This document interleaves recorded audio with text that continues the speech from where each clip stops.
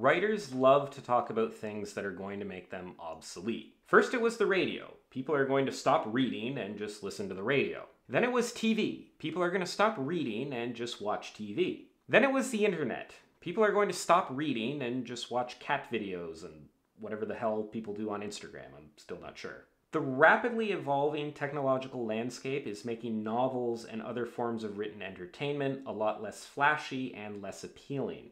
And even the mediums themselves are beginning to come under attack, what with the rise of AI, which might take humans out of creating writing altogether.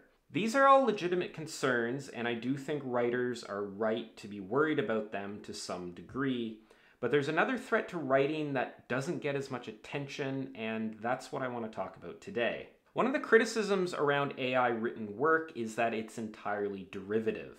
You can feed an AI a million different novels and it will learn all sorts of patterns and absorb all sorts of information, and then it will spit out a new novel that is just an amalgamation of everything that it's learned. There's no personal experience, there's no emotion imparted to the work because the AI has no real-world experience. It's not able to feel emotions.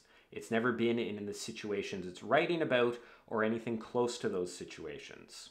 When an AI writes about a character being romantically rejected, it's purely derivative because that AI has never actually experienced that. There is no unique perspective with which to color the work. We talk about this as a problem with AI, but there's a possibility that the next generation of human writers will have the exact same problem. Young people today are growing up in a world that is markedly different from the world that any other generation has grown up in. Technological innovations over the past couple centuries have brought us industrialization, massive advances in medical science, massive advances in warfare. The Industrial Revolution created technology that allowed unprecedented production of consumer goods at the expense of the environment.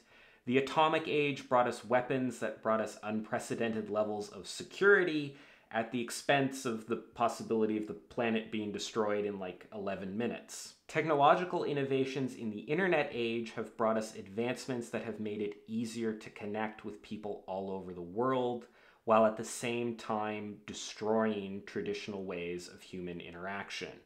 People are living increasingly isolated, lonely, fully digital lives.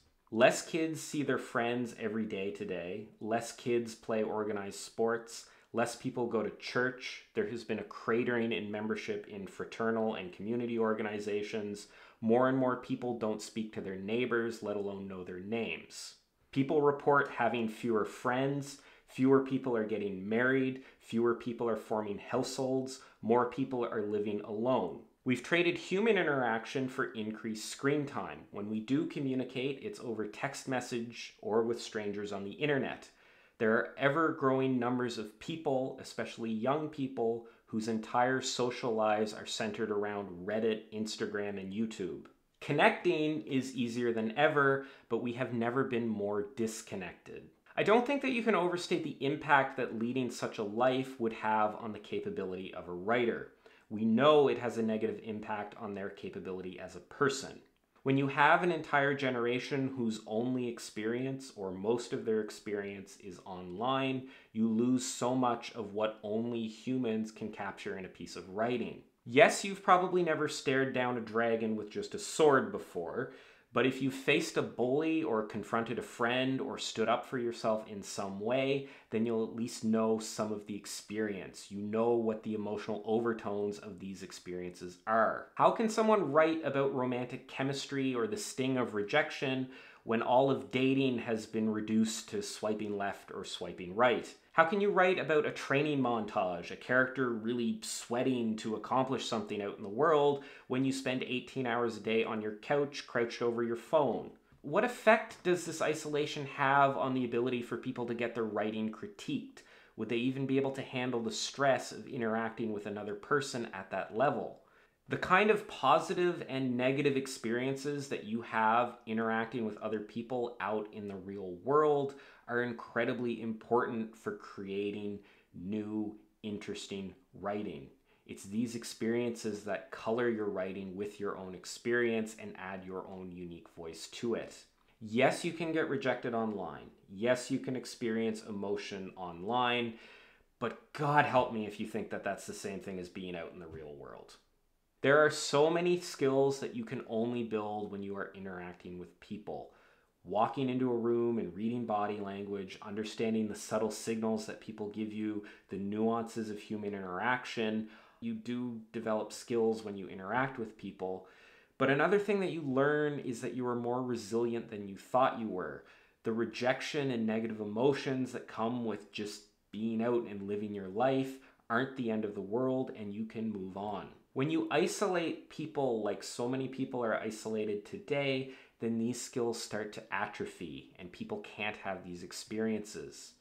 No experience means that the novels written in the next 20 or 30 years might not be any more insightful than what an AI can spit out. Now, I recognize that creative writing is but one casualty of this sort of problem, and likely not one that's the highest priority. Other casualties are things like marriage, community, mental health, and the basic social cohesion of our species. All things that are arguably more important than fiction novels. But if you care about writing as an art form, you need to understand that it is under threat. So what can be done about all of this? Well, I know that a bunch of people are going to leap forward with suggestions. We need to elect this politician. We need to pass this law. The tech companies need to start doing this thing. The schools need to start doing that thing. All of these are potentially valid solutions, but I want to focus on one thing that I think is more actionable, at least for you watching this video here today.